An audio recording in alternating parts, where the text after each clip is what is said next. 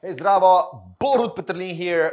As you know, I'm working on a wet plate Collodion manual, and my principle is not just to take 3 manuals and write the 4th one, but I want to do my homework.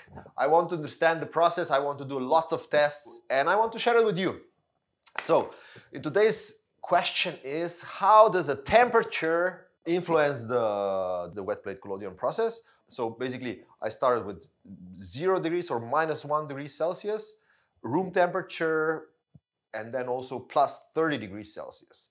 And as you can see, I've done my homework.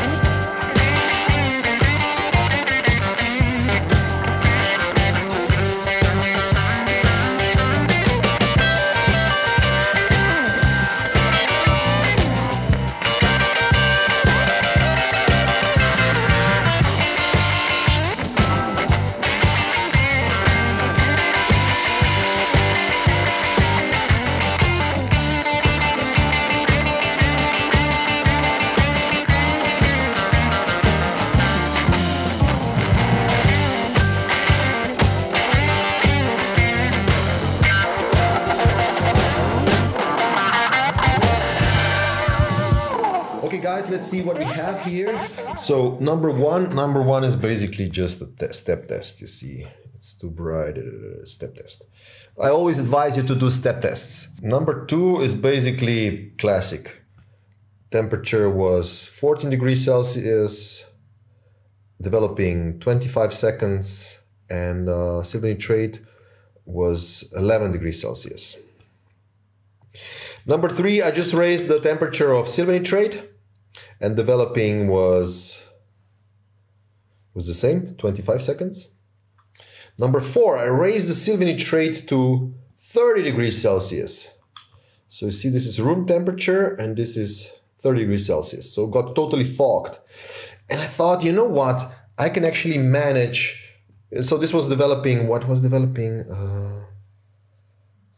Developing 25 seconds. Yeah, it was developing 25 seconds, so, or 20 seconds, something like that. So of course it was fogged. So I thought, you know what, I can just shorten the developing time. It will be fine. But no, it's horrible. It's still. So this is something that I've learned, you know, that if it's 30 degrees Celsius, you have to cut the developing time. So, I mean, sensibilization time. Number 6, it was again 30 degrees Celsius, but sensibilization was only 1 minute and 45 seconds. And developing was 12 seconds. But you see this? What is this? What do you think? This fog here. Come on. You should know. So as you can see, the fog is sharp. So which means, and it's not throughout the plate, which means it's actually the dirty plate. You see, here is another corner that I didn't clean well. I don't mind the dust, only this corner, you see. So when the fog is sharp, it's dirty plate. Anyway, so this one got really nice, but the plate was dirty. So that's why I said, you know what, I have to repeat. So basically, the difference between this one and this one, the sensibilization time is 3 minutes, and this one was 1 minute and 45. You see the difference? So this is, if it's really hot, you have to cut the sensibilization time, not only shorten the developing time. So number 8, okay, and number 8, okay, this was done the next day when it was really, really cold. I mean, cold, it was like, so this one is 0 degrees Celsius, sensibilization time 6 minutes, developing 30 seconds. And I thought, you know what, I can push it a little bit more. So I did push it a little bit more. So all is the same, but this one was 50 seconds developing. So it's better. It's brighter, you see? It's brighter, you see here and here, it's brighter. So anyway, so, and then the last one is this, the number 10.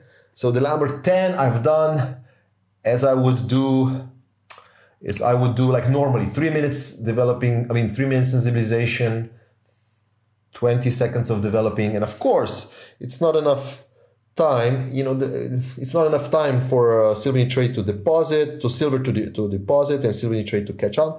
So here we have, ladies and gentlemen, this is plus 30 degrees Celsius, and this one is at the freezing point, around 0 degrees Celsius.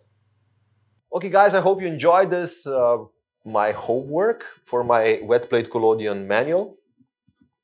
All this stuff is important, you know, to understand the process, because that's what I said. My collodion manual will be different. I will do my homework. Just today, Facebook reminded me that I've met Mark Osterman 10 years ago, and I wrote on my Facebook, that event was a tipping point of my career. And yes, I was right.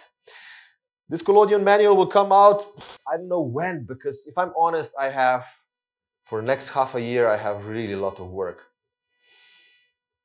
But I am again at a tipping point. I really feel great. I really feel in a working mood. And as you can see, I have something to say.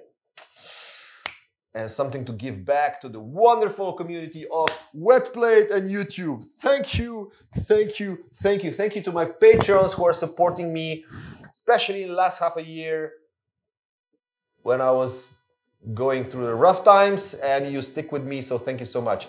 I will not forget, and all of you will get rewards from me. Thank you.